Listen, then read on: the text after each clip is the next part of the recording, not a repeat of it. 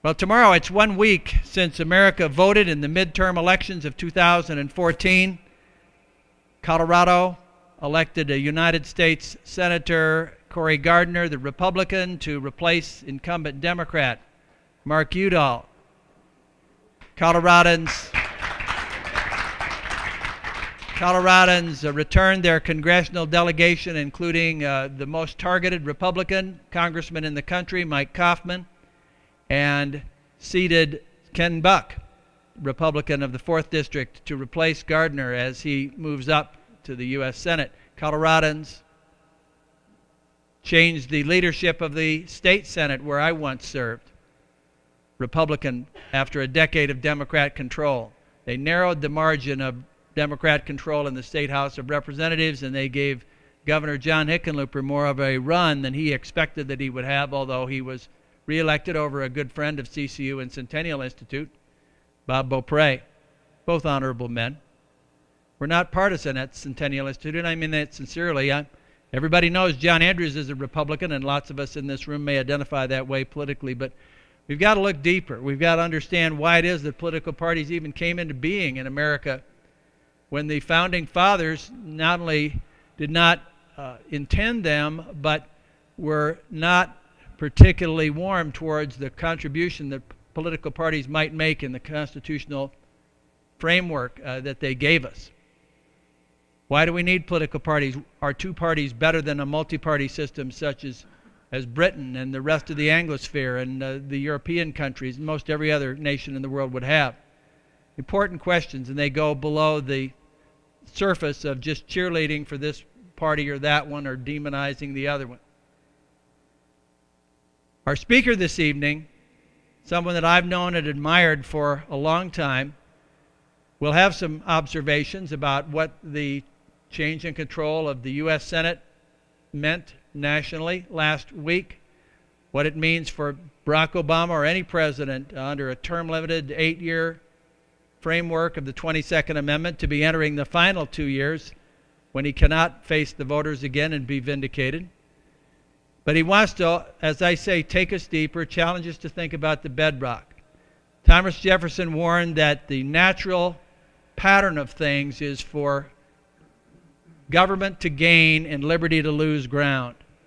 Those of us that stand against that, that identify with constitutional limited government and liberty, individual freedom, personal responsibility, the burden is on us to see how to counteract that tendency. And there's another tendency we have to counteract before we can counteract the relentless gain of government, and that is our own tendency to squabble and to come down, break down into tribes and factions amongst those who say more government is not the answer. Dr. Donald Devine has done important work throughout a long, distinguished career in practical politics and in political science and academia, teaching government and politics in Western civilization. He's authored 8 books. He will talk to us in particular tonight about his most recent one called America's Way Back, Reclaiming Freedom, Tradition, and Constitution. The idea of a fusion approach that would allow conservatives to find common ground and not fragment and not fight amongst ourselves. An earlier book of his, and one of my very favorite book titles, called Reagan's Terrible Swift Sword. I wrote a book once. It was a terrible book, but his book just has terrible in the title. It's a darn good book, and it tells the story of his service as the Director of Office of Personnel Management in the Reagan administration. He had worked on the Reagan campaigns of '76, the very near miss when Reagan almost took the nomination away from an incumbent Republican president, Gerald Ford. And again, the successful Reagan campaign of '80 to best a number of other more favored Republican rivals for the nomination, and then unseat President Jimmy Carter after one term in the White House when Reagan came in for those 8 years. And the title of that book, Professor Devine took as a badge of honor what some called him out of a sense of not appreciating the work he was doing for President Reagan, to eliminate 100,000 bureaucrats from the federal rolls, and to save $6 billion in taxpayer payroll. They called him Reagan's terrible swift sword, and he took it as a badge of honor, cutting on behalf of not just the taxpayer and fiscal responsibility, but on behalf of our freedoms, on behalf of constitutional limited government. He's taught for many years at the University of Maryland, later at Bellevue University. Today he is a vice chairman of the American Conservative Union, and he's with us tonight as a senior scholar at a Washington-based group called the Fund for American Studies. You're in for a fascinating evening, not only with his presentation, but with the interaction that he wants to have with CCU students and all of our guests tonight. Please welcome our distinguished guest, Donald Devine.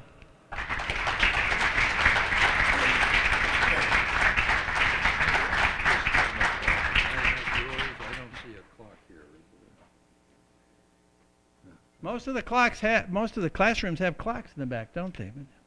There is mine. I won't steal it from you, I promise. My watch just came apart in my hand. Thank you, John, very much for a nice introduction, although I'm not going to speak on anything he said, pretty much. And that's because he told me to change it, but he didn't remember he told me to change it. Because normally what I do is interact with students, and originally we thought it would be mostly elder folk like me, but so I'm going to go back and do a little different. But first, I'll tell you a little about me. John mentioned it, but I'm a professor, written 8 books, thousands of articles over a very long career, as one can see. But nobody cares about anything that I did on that end. They all only care about Ronald Reagan and that I was the head of the civil service for him. And I remember, and he called me up and said, "Don, I got a job for you."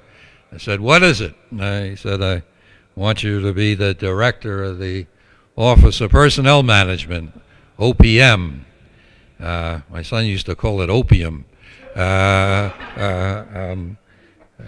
said, well, that's kind of a strange job to give a limited government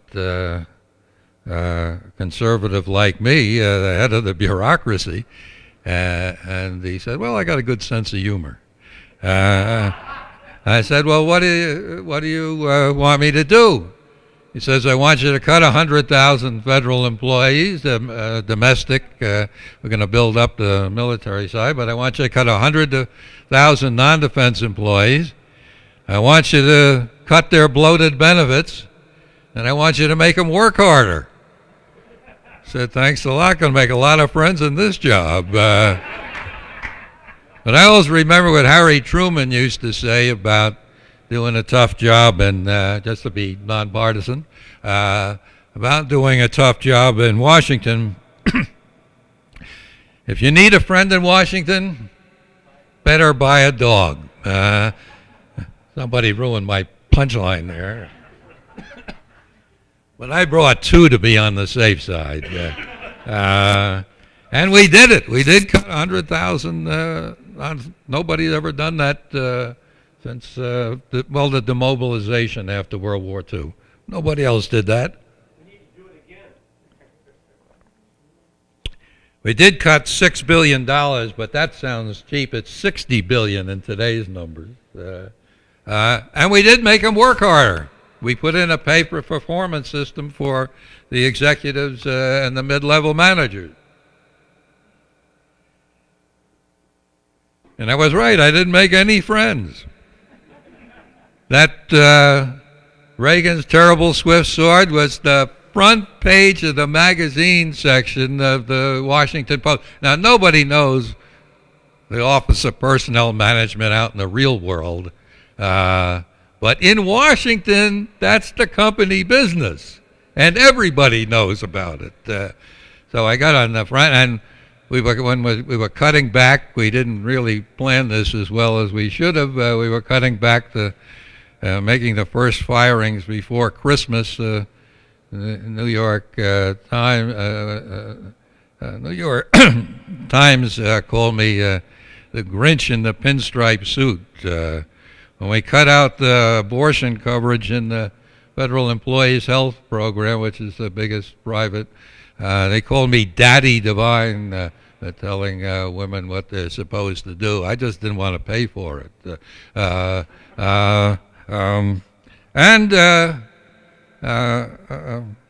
Not everything else was. I guess my favorite was I was called the Rasputin of the reduction in force, which is when you fire people. Now, of course, I like to brag about this, but I had nothing to do with it. Ronald Reagan said, do it, so I did it. And it was he that inspired me, and he really changed the world. He's the only president that cut non-defense discretionary spending. That's what runs the whole government on the domestic side. Cut it by 9.5% over his 8 years. Nobody else has done that, at least in modern times. I don't know, before they kept good records.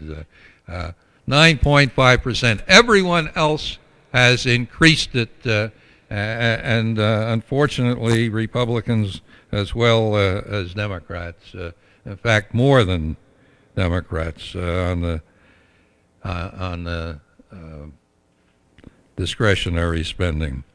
Even including domestic entitlements, Reagan reduced it, not absolutely as he did with discretionary spending, but even including entitlements, he reduced it from 17.4 to 15.6% of gross national product. One of your professors here mentioned I'm in a public fight with two other authors who just did a thing on Reagan, which they claim he didn't cut anything because defense went up. Well, Reagan said defense was going to go up, and kind of he won the Cold War. Not a bad result from that. And importantly, without firing a shot. That's the way you should win wars. There are 3 Great Depressions. All economic students here? Only 3 times in American history, at least in modern times, the stock market lost 20% or more of its value over a 3-day period. When, everyone knows the first one. Huh? 1929, right? Okay. We know what happened. We put in Keynesian economic theories, primed the pump, did all that good stuff, and we got it over in 10 years. Huh? Now, all you young people should know when the second one was. You're suffering from it right now, right? It's 2008, not second in terms of time, but the one you should know. No one knows what the third one was. Very few, anyway. I have to do this lecture a million. Do you know? No? Well, that's closer. It's actually 1987. It's called Black Tuesday, all right? It, in fact, marginally went down more than the Great Depression, just a 0.02, but it was a little more. Now, why didn't you ever hear of that? Because it happened when Ronald Reagan was president. He believed in freedom, believed in markets, and when the stock market went down, they all ran to him the same way they did to Franklin Roosevelt and the same way they did to George W. Bush and to Barack Obama, and they all said, got to stimulate the economy, throw money at it. By the way, we love that in Washington, where I'm from. We have 7 of the richest 10 counties in America in there. And when things go bad, we do well. You all send us money. It's great. Right? We don't have any unemployment problems in Washington.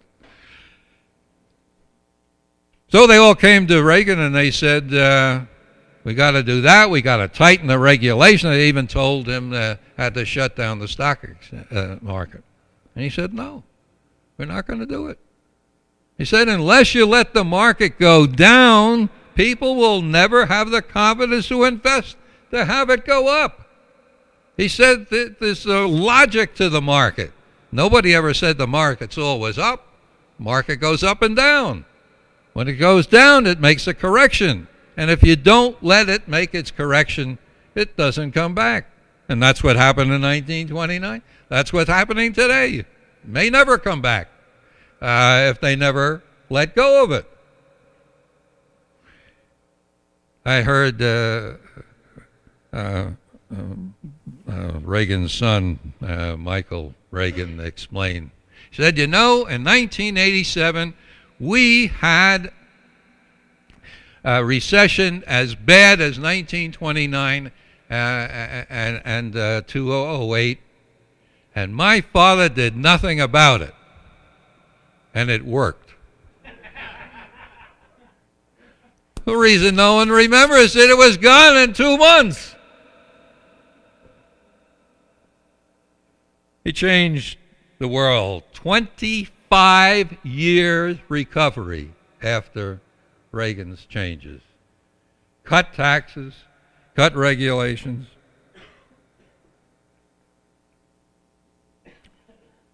All right, Devine, that's ancient history. It is, that's all gone. All the changes, the reforms I made were gone by the next administration, which was not a Democratic one. We have 16 trillion debt that we count, and 18 trillion debt that we count, and 16 trillion is the national income.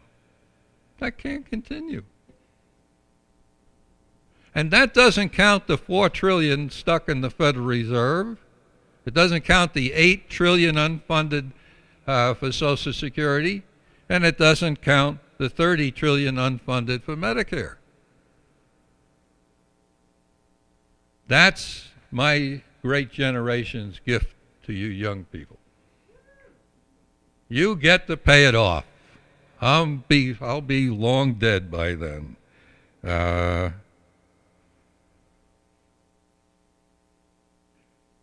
Today, the bureaucracy cannot do anything. You just pick up the paper.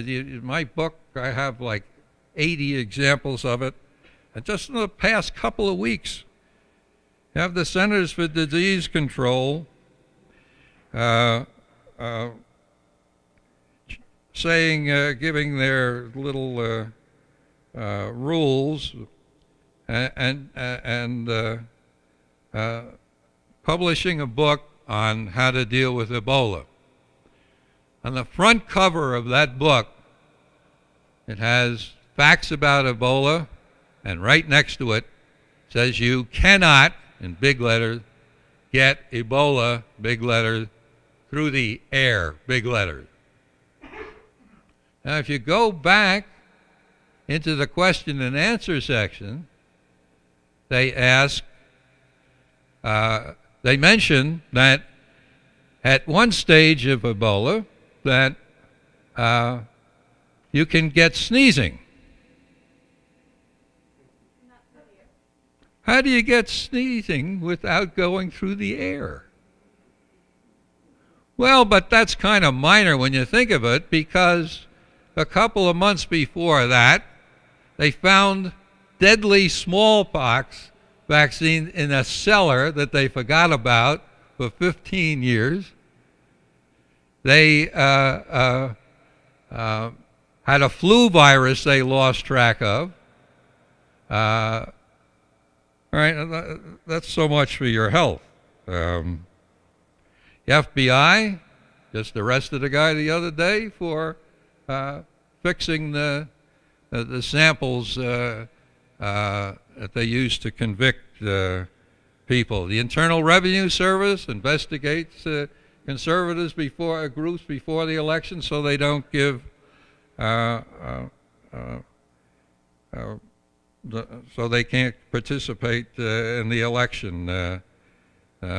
Transportation Security Administration every year runs 2 or 3 tests to going through all those machines you got to go through at the airport.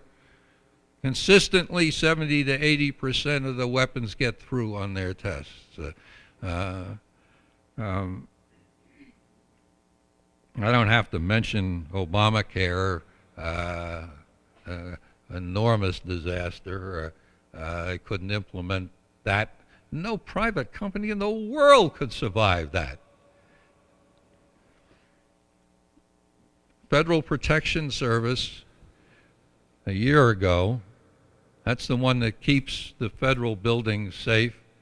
One of their people brought in a bomb, put it in there, and stayed there for 3 weeks. Paul Light, who is the top public administration professor in the United States, he's a good progressive liberal, not a conservative. At New York University, he's had many commissions studying the bureaucracy. He says the federal government can no longer faithfully execute its laws. I mean, that is an incredibly damning thing from a person like that. He even has said it hurts him to get out, but he thinks maybe the federal government is doing too much. It is.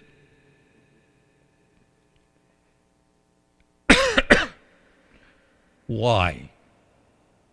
Because we've lost track of what our constitutional government is about. We don't even know what the Constitution is. Now, I've given this, like I lecture a lot to law schools.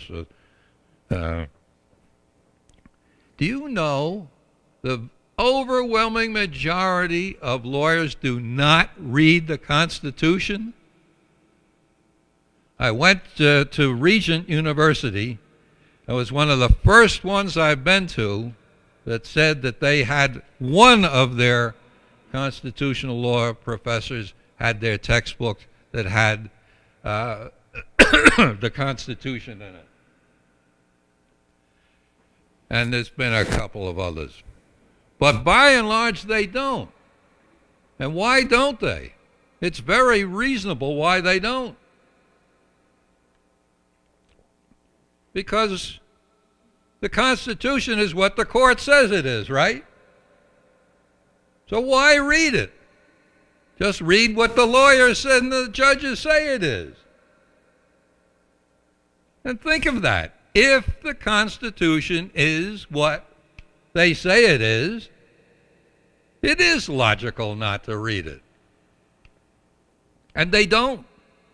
Yeah, they read a phrase or a word or a sentence and then 5,000 pages of what lawyers said that really means.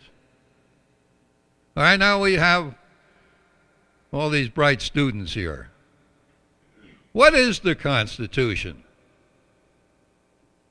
It's got to be something different than just what the judges say it is.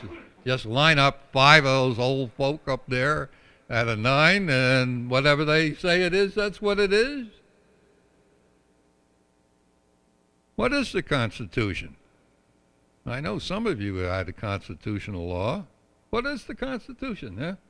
It's a document that provides the construction of checks and balances that created the Republican democracy. All right, that's very good. The normal answer to that from law students is it's a document that gives the rights for Americans. Why is that an F answer? They had preschool had to take my courses at the University of Maryland. I always told them that. What? The government doesn't grant rights. Okay, but there's even a more obvious reason. It makes no sense. If the Constitution talked about our rights, we wouldn't have needed a Bill of Rights. I know. Wait a minute. That's the. What is the Bill of Rights? Amendments to the Constitution. No. Oh, amendments to the Constitution. Yes, amendments to the Constitution.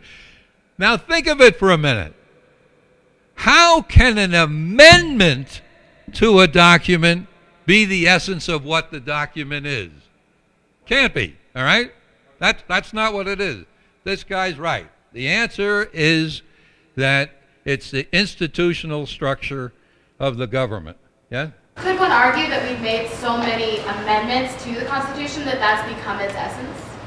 It's become its essence because there's so many. Well, I would not say there are that many to begin with.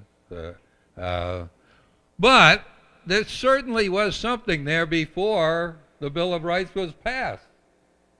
So that's got to be the basic part of it. Doesn't mean those, don't get me wrong, it doesn't mean the Bill of Rights didn't worth anything.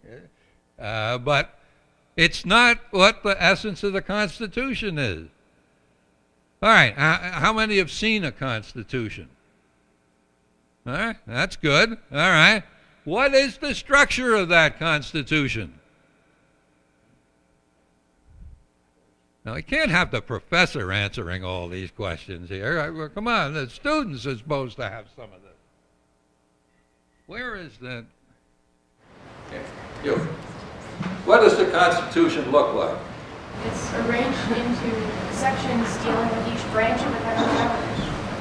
That is the best answer I've gotten in years. I went out to lunch with her. I figured out how smart she is. That's why I asked her. Or dinner with her. Look at it. It's made up of articles. There's 7 of them, but 5 of them talk about the institutional structure of what the government is. What's Article 1? Legislative branch. Huh? Somebody has... Legislative branch. Yeah, you friendly with her? All right, the legislative branch. All right, you're with her, sorry. Okay, you get in trouble. All right, the first is about the legislative branch. It's called Congress. I teach this a lot in Washington. I say, well, it's Congress, go find Congress for me. And they usually say, well, it's over on the hill there on Capitol Hill. No, that's the Capitol. Where's Congress? Why can't you find Congress? Huh? You? Why can't you find it? What is Congress? Not quite sure where you want the question. You've got the 2 branches of the legislative. Ah, that's right. You can find 2 branches. There's a thing called the House and the Senate. You can find them. There is no Congress except what we call both of them. All right. So here we have this Constitution already. It's dividing up the legislative power. One based on democracy, 1 person, 1 vote, basically, and the other based on states. And these 2 separate bodies have to pass every law the same word to each one. We got to get 435 individuals in one place to agree, 100 in the other to agree, and then after they go through and pass each house, then somehow they have to agree together, and then they got to send it back, and they have to agree. All right, so he set up this thing. What's Article 2 about? Now, some of you should be catching on now. All right, executive branch, all right? The president. What's different about that? It's a single person that has... Excellent. All right, it's a single... Actually, there's 2.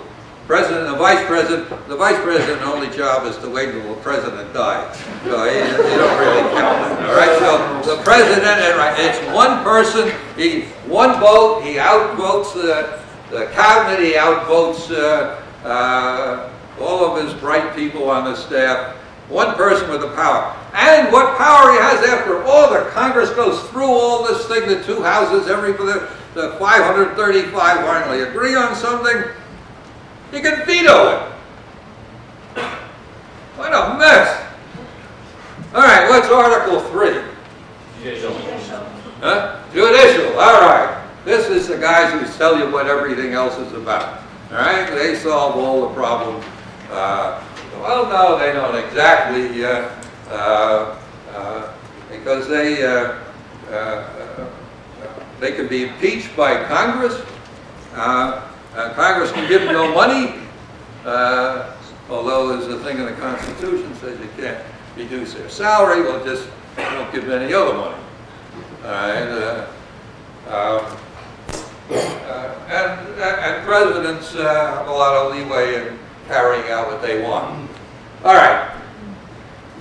Now, here we have the two houses can get together. They finally pass it. The president can veto it. The president signs it. These guys say, no, it's unconstitutional. All right. This is a complicated thing, right? I mean, these people are checking and balancing each other like crazy. All right, what's Article 4? It's about the states. Who said that? That is very rare. Anybody knows that. Very. And yet at the beginning, that was 99% of the government. When de Tocqueville came over to study America in the early 19th century, his job was to try to find out what the prison system was. He went around, there wasn't any. We had none. It was all done by state and local. These states administer a lot of the federal laws, and I guarantee you they administer differently in Colorado than they do in California or Alabama. All right? They have latitude too. The fifth institution, almost no one gets. Amendments. All right, good for you. All right. And the reason people usually don't get it is because you don't think of it as an institution, but it is. It's a combination of the others. The president gets no vote on this, the courts get no vote. It's either 2/3 of each house in Congress proposes and 3/4 decide whether it's passed or not, or 2/3 of the state propose and 3/4. All right. Here is this institution set up with all these checks and balances. Oh, my heaven! How could you get anything done with this? Well, you say the court can decide. Well, Andrew Jackson had a pretty good answer to that. He, of course, was president. He had been a military officer. He spent most of his time fighting Native Americans. Now, when he was president, the Cherokee Nation took a court. They were a Native American tribe that took property rights very seriously and could prove that they owned this land that the government tried to say they weren't allowed to get rid of. Goes up to the Supreme Court. The Supreme Court said, well, the Cherokees are right, they have it. Well, Jackson said back, he said, I'm not going to move those settlers off that land. I had to fight to get on the land. So he said, the Supreme Court's made its decision, now let it enforce it. Nobody's afraid of those 9 old people on the court there. They are afraid of big marshals coming in with batons and guns. All right, you need the executive branch to enforce it. The president can be enormously powerful, but he has checks too. The most powerful president was Lincoln. He was followed. The very next president was Andrew Johnson, who was the weakest president. He was impeached for the terrible crime of trying to fire his cabinet. Now, if the president can't fire the cabinet, he can't do anything. All right, they failed to convict him because there was one honest senator there who didn't vote on party lines. They needed a 2/3 vote. But he became a nullity.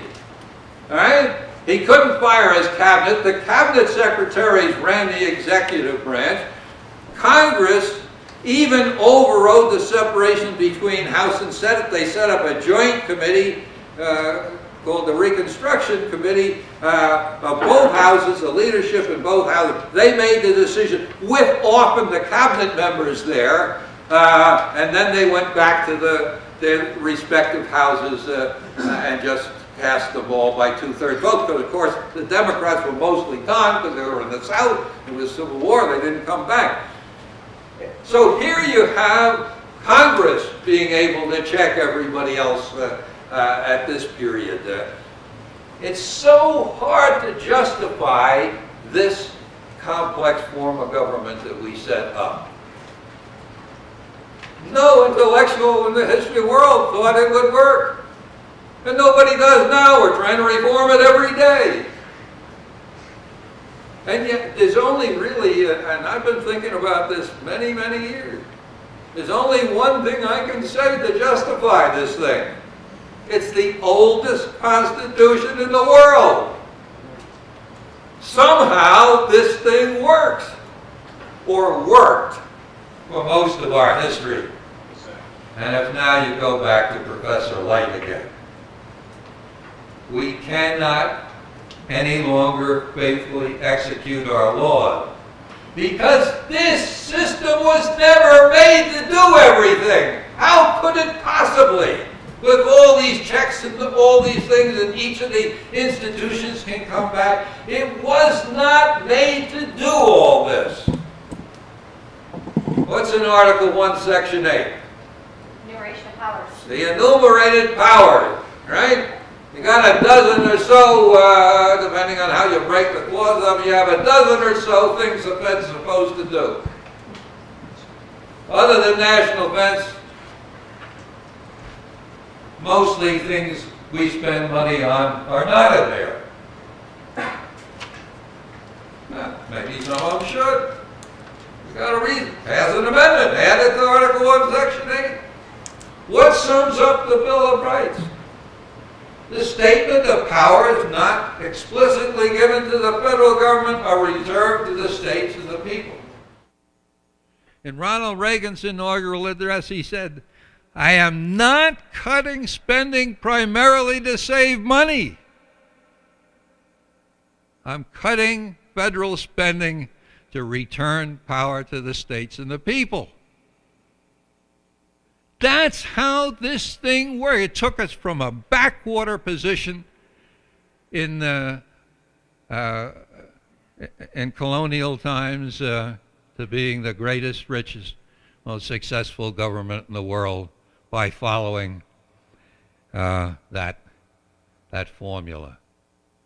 Few functions of the national government, leave the rest to the states, people, private institutions, voluntary associations, local governments, all those institutions of freedom. It is just not possible to hold all the knowledge necessary to run this kind of government. What happened? What happened to change what we were doing was the greatest American intellectual since the founders came along, and he looked at our form of government and he said something's wrong with it. He's a graduate student. He went to Europe write his doctoral dissertation. He comes to Prussia and he says, "This is how government should work. Look what they have. They have an old age retirement system. They have medical care system for everybody. They have education for everybody. They have welfare for everybody. They've created a welfare state Why can't America do that? Well, in Prussia, if the king wants it, it happens. What America needs is power brought together to do good things.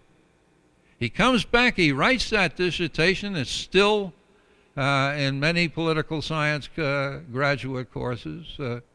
He comes back and he writes, the fundamental default of the American government is that it separates power rather than bring power together to do good. He writes this. He starts the American Society for Public Administration. He starts the American Political Science Association. He's instrumental in starting the American Economic Association, the American Psychological Association. He turns intellectual opinion in the United States around 180 degrees. From going for the belief that the separation of powers is what made the Constitution great to saying that's what its problem is. Who was that? Woodrow Wilson. Very good. Woodrow Wilson became president of Princeton University. Couldn't get much more prestigious than that. Governor of New Jersey, president of the United States for 2 terms. He starts all of the major institutions of our present crisis: the Federal Reserve System, Federal Trade Commission, Antitrust Division of the Justice Department. He does the first major spending and regulation of the biggest business of the day, agriculture. He starts this whole thing. An enormously important person, and unfortunately not nearly as well known as he should be. He changed America. And every president since him, other than the 2 immediately following him, who tried to move back, Harding and Coolidge, and Ronald Reagan, other than those 3, every president has bought his idea. Republicans and Democrats.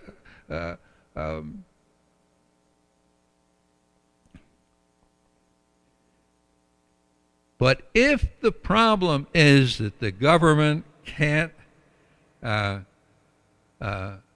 perform its basic functions, as Professor Light says, because it's doing too much, seems to me the answer is pretty simple. Do less. The choice of your generation is really, to me, very simple. Either give the progressives what they want. They want to get rid of these divisions, not weaken them. Now, clearly they have weakened Congress. They have weakened the states. They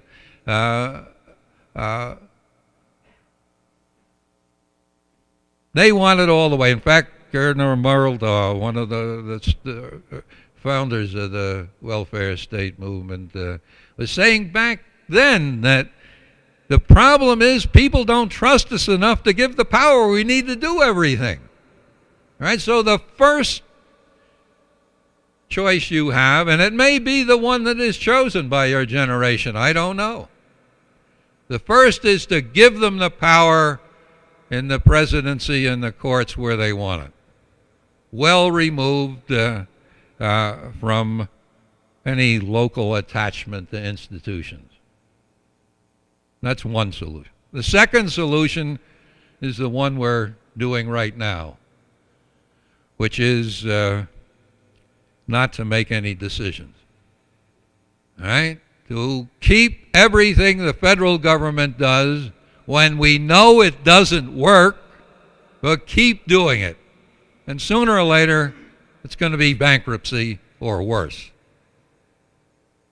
The third possibility and choice for your generation is return to the Constitution. Put the 10th Amendment in front of you as the guide. Now, are you going to get rid of every federal program? No. In fact, I'm as pragmatic enough to say, let's put Social Security and Medicare in Article 1, Section 8.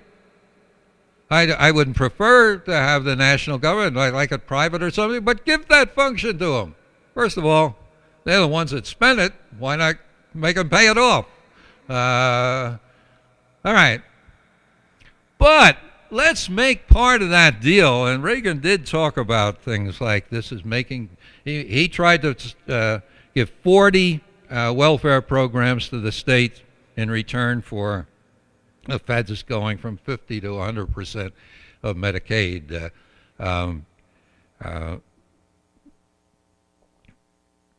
Make a deal. We'll put Social Security and Medicare into the Constitution, isn't it? Then let's return the rest of that that isn't in Article 1, Section 8 back to the states, to the people. What can the national government do other than national defense? Maybe one or two other things that the state can't do, or local government, or private, or association, corporations. We got a million ways to solve problems. Ronald Reagan said, federalism is the secret of America's success. Lord Acton, the great historian, said, the American contribution to separation of powers which equals freedom is federalism. That, I think, of course, is mine and Ronald Reagan's choice. And I'll just finish off now with my last cabinet meeting. As happens in the real world, we were starting to add back on to those 100,000 we got rid of. And so Reagan asked me to give a talk to the cabinet and dress them down, go department by department, embarrassing them with who was adding so much back. And when I was finished, President Reagan was very thoughtful and quiet. And when the president's quiet in the Oval Office, it's quiet. I can tell you that. Everybody's waiting. And Reagan says, you know, I don't know any country that's gone this far down the road from the America Alexis de Tocqueville talked about and has come back. Now, that was a real downer. But I knew Ronald Reagan, and I knew he wasn't going to end there. His favorite story was about this optimistic kid who, whatever went on, it was great. We're fine. Everything's okay. And his mother and father were talking, and they said, this kid's going to get eaten apart by the world when he goes out into it. He's so happy, lucky on everything. We got to teach him a lesson. And the mother says, well, what? And the father says, well, let's not give him anything for Christmas. And she says, that's kind of drastic. And he says, well, I think, do you have a better idea? And she said, no. Well, all right. So comes Christmas morning, the kid comes running down the stairs. He's all excited. And he looks and he says, there's no tree. There's no presents. You're not cooking anything. There's nothing for Christmas. And Dad says, yeah, that's right. And he appeals to Mom. He says, there's got to be something. It's Christmas. You can't do that. He says, well, your father thinks this is the only way you're going to learn. So he turns back to his father. He says, this can't be true. You got to give me something. All right, well, you got one thing, and this is it. It's behind the door there. Well, the kid goes and opens the door. It's full of manure. He says, what do you mean manure? He says, that's all you're getting. Well, the kid's sitting there for a while, and all of a sudden a big smile comes on his face. He runs out of the room. He runs in with a shovel and starts shoveling. And he starts shoveling like crazy. And the father said, what are you, out of your mind? You're getting manure, and that's it. He said, listen, Dad, with all that manure down there, there's got to be a pony under there somewhere. So I knew that Reagan was going to come back with something positive. He said, I don't know any other country that's gone down this far, but I want us to be the first, and that's your challenge. Thanks for having me.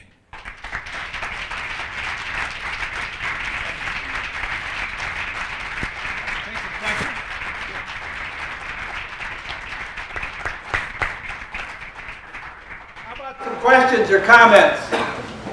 Start back here. Why don't you identify yourself? My name is Sarah Arnold. The reason I know so much about the Constitution is I was homeschooled, and I'm also working on fundraising for an Article 5 PAC. So,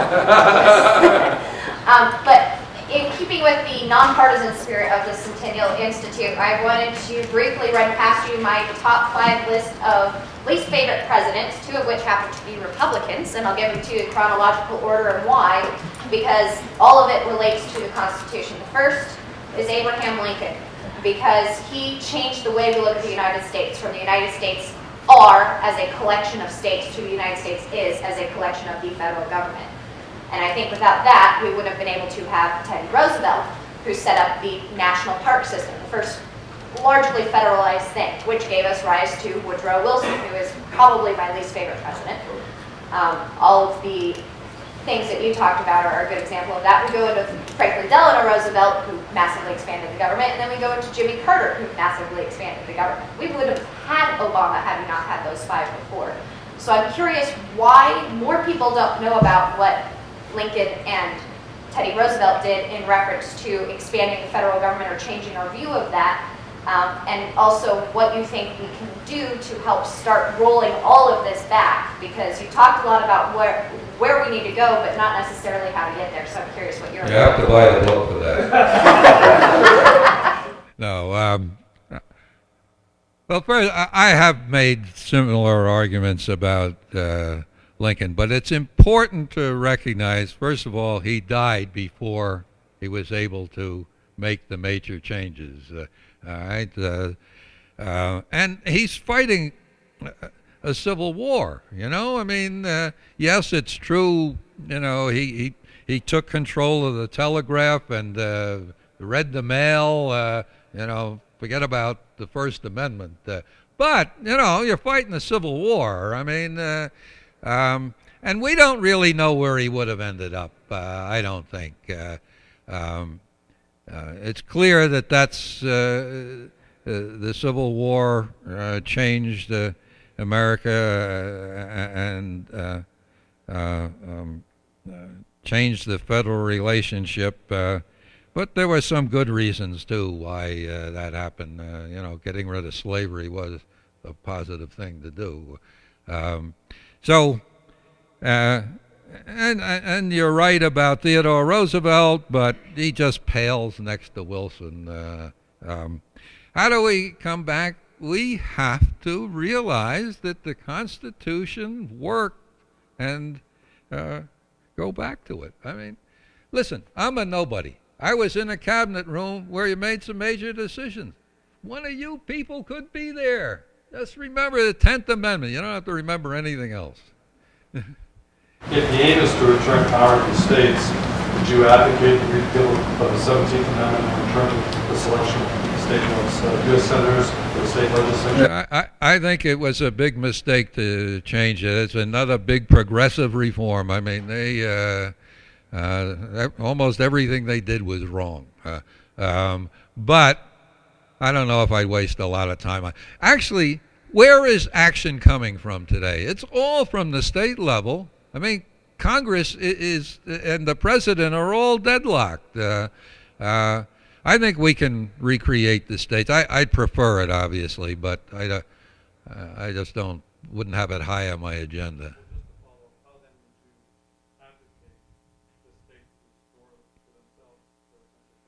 Well, unfortunately, well, to one extent, they have to exercise their rights, and they've got plenty of power. Remember, in some ways, the states are the most powerful. I mean, they created the Union. All right? They couldn't have done it without the states. And they broke it up in the Civil War. I mean, the South is right that the correct name of the war should be the war between the states. But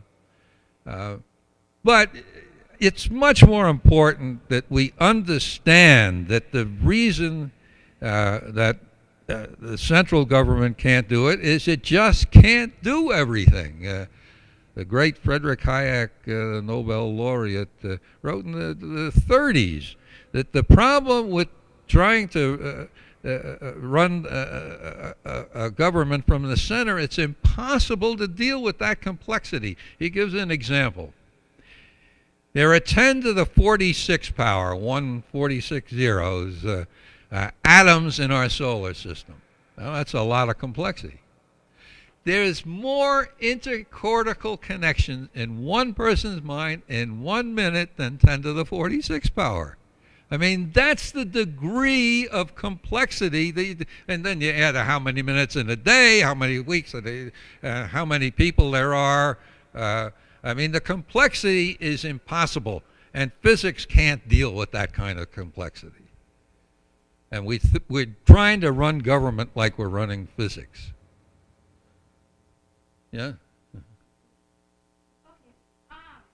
When you said that a lot of the law schools that you've been to, they don't read the Constitution, that made me think, are we losing our ability to think independently? Because you said that the courts decide everything. It's up to the courts. What do you think? Yeah, I mean, when de Tocqueville, do you read de Tocqueville? Do people know who he is here, the students? Yeah. I mean, de Tocqueville, he came over to America. Again, he came over to look at it, and he's trying to find the federal government. He can't find it, all right? He said, the only place I can find the federal government is in the capital, where they have not much going on, and in the hearts of the countrymen. He said, paradoxically, because the government does so little, they love it the more, because it isn't bothering them. But what made America different to him? He's French, of course. He comes over and he sees what's going on in America. He said, you know, if you want something done in France, you go to the bureaucracy. All right? And the bureaucracy in France is relatively efficient for a bureaucracy, but they clearly have the control. So if you want something done, you go to them. He also studied Britain. And he said, if you want something done in Britain, you go to the aristocracy. And if you can convince the intellectual leaders in the aristocracy, it doesn't matter which party they are, it'll get done. But in America, if you want something done, they do it themselves. All right? And that's what we're missing. We're missing the idea that we can take care of ourselves. And of course, it's very understandable. We've been going 70 years being told that what's the greatest piece of political fiction in America? Do people still read The Wizard of Oz or see the movie? You know The Wizard of Oz, right? All right? All right. What's The Wizard of Oz about? What? It's a deception. It's an allegory of the individual and the state. This Dorothy gets thrown up from middle America, strong middle American values, and goes up, and she's in this weird-looking place, and she's lost. She wants to go home, so she asks everybody around, how can I get home? So she says, so they all tell her, you got to go see the great Wizard of Oz. He's got all the answers, he can do everything, he can solve. So she says, all right, so she starts going down the yellow brick road, and who's she run into first?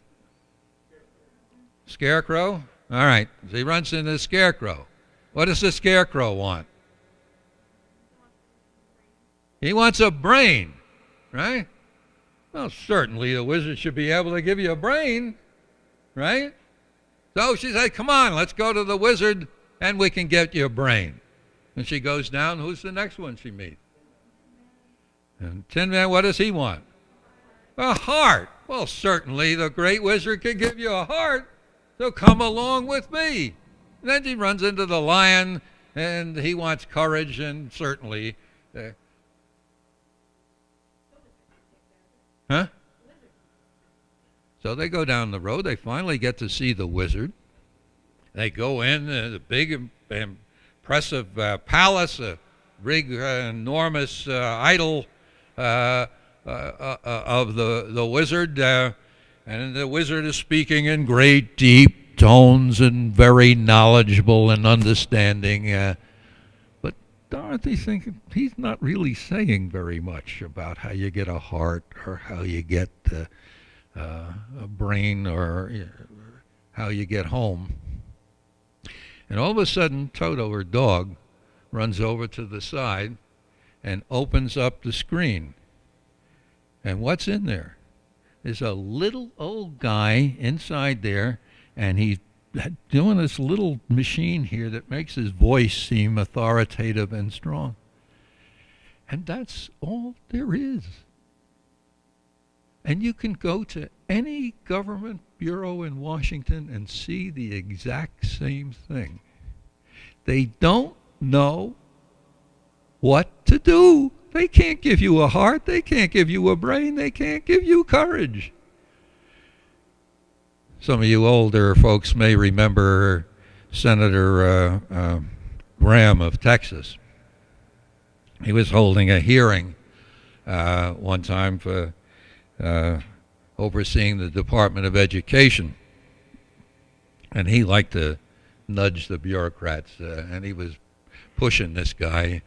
And the education guy finally got so upset, he said, listen, we know better how to educate your children than you do.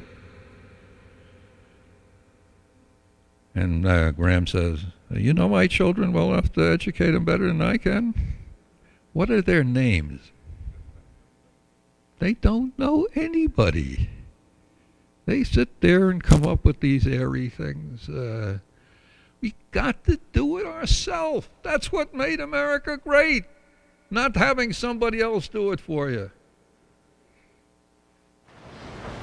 So 25 years ago today, I woke up to the news of probably one of the most momentous historic events of my lifetime, the fall of the Berlin Wall. That didn't happen the night before. And I was actually in Germany at the time and experienced that amazing year. And one of the things that really strikes me is how few of the lessons we have learned about the experience of communism and the collapse of that entire system of government and really philosophy, and seem to be trying to repeat many of the features of that. And again, it strikes me how little we've learned from history, and how there's always people who think that if we just get the right people in charge, and we just do it better. It wasn't that the idea was wrong, it just, we didn't execute it correctly. Can you talk a little bit about what it is we can learn from history, why we're not learning enough from history, and how it is that, we've learned all these lessons before. Why is it that, for crying out loud, we're not applying it? How about Adam and Eve? I mean, we're made tough hides. We don't learn very easy, and a lot of times we got to get hit on the head. I mean, the fact of the matter is, everybody who's serious about it knows we cannot sustain Social Security, and especially Medicare. Medicare, $31 trillion. We don't even know what that is. Unfunded part of it. And yet, we always blame the politicians, how bad they are. Who doesn't want you to talk about Social Security and Medicare? White-haired people, all right? But not just them, all right? And they planned their lives on it. It's understandable. But you could do things like changing the age over a long period of time that wouldn't hurt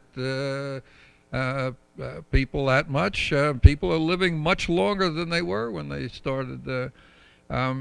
But it's hard. People don't like to do difficult things, and that's why these things keep getting put off and put off and put off. But sooner or later, you got to deal with it, as the Soviet Union had to, and East Germany, and thank God they came out well.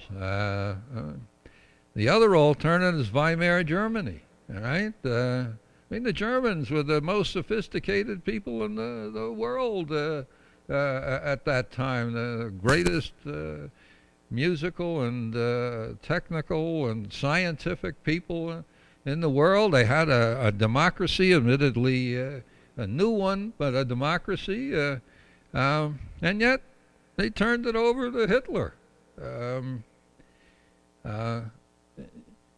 These things can go either way. I mean, that's why I give these talks. I mean, we got to face these problems and hopefully learn something. Yeah. You forgot your punchline on the Wizard of Oz. My point is, they were looking to the government. Oh yeah, for an answer. yeah. Go ahead. But if you don't mind, the punchline is that the Scarecrow wanted a brain, but there was no greater intellectual in the Wizard of Oz than the Scarecrow. The Tin Man wanted a heart, but throughout the book and the film, he had the biggest heart and the greatest love of anybody in that film. My point is, the answer is already within ourselves, and why should we look to the government? And you know, like de Tocqueville said, you know, Americans took care of things themselves. They didn't need the government. And actually, Dorothy only had to click her heels, and she could go back automatically. You know, I lived in 5 different countries initially at the graduate school.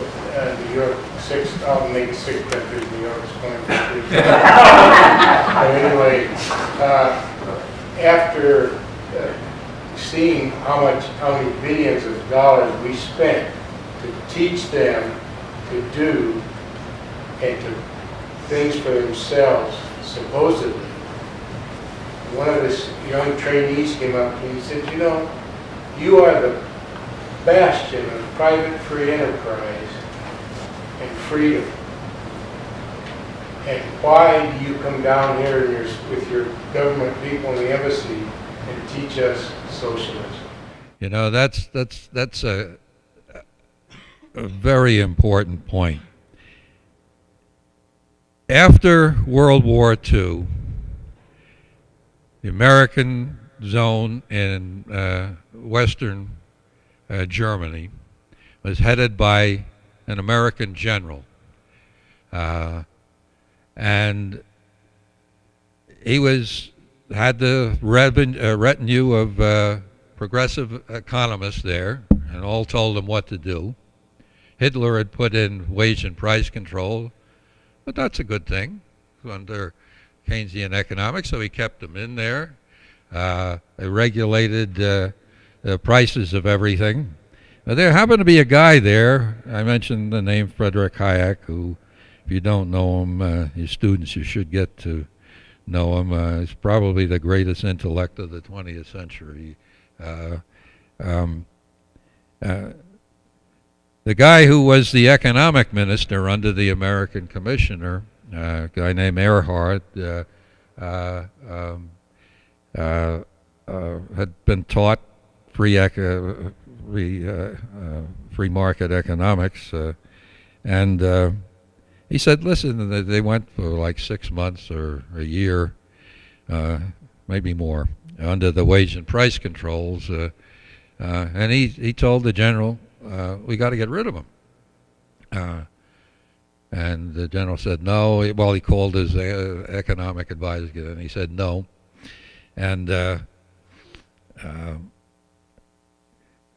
Earhart said, well, I'm going to do it anyway. So the general gets on the plane, goes back to see the president and make sure he'll back him up to stop him. And while he's on the plane, he got rid of the wage and price controls. In 2 months, the economy was thriving. In a year and a half, it was ahead of the victors Britain and France in terms of productivity. So you're absolutely right. I mean, our progressives go out and ruin the economies of the rest of the world. But Reagan did change that. When Reagan cut the taxes, it was the first time the progressive rate had been declined in a democratic country. 50 countries followed after him doing that. And many of them did better in this past recession than we did. Do you think the corruption in D.C. will ever allow the markets to be free? Like, Reagan did a pretty good job, like the best job, but will it ever happen again? Or? It will if we're lucky. In my experience, you have a year as president to get something done. Now, Obama did it a little more than that, but basically a year.